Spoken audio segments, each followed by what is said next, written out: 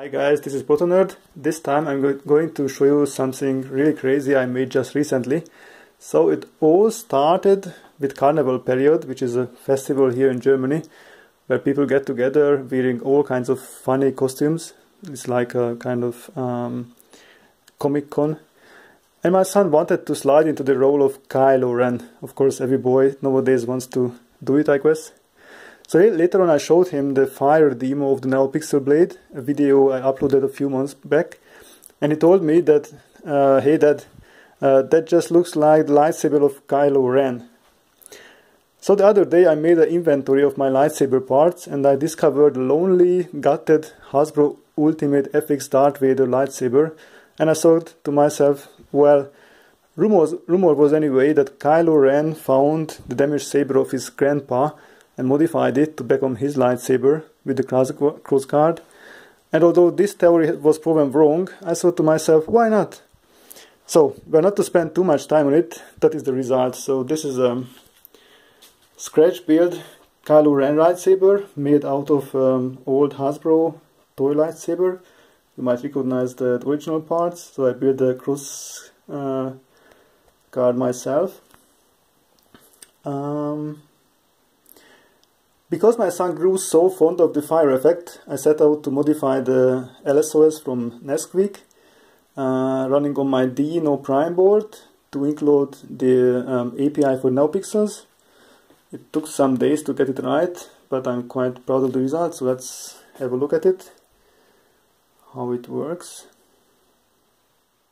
I will switch off the lights, unplug the kill key.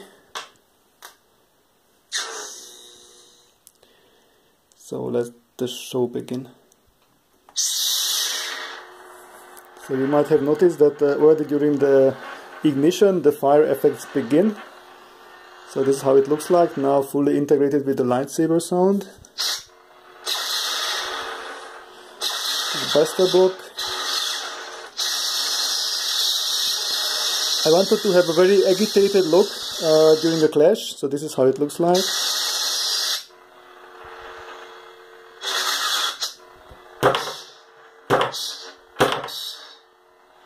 And this is when so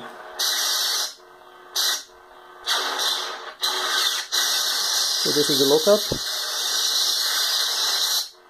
There's a lot of sparks in the fire, and this switch off.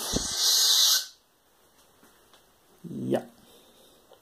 So this is basically how it looks like. I wanted to get as close to the real Kylo Ren saber as possible, but still keeping the fire effect, because my son wanted it this way.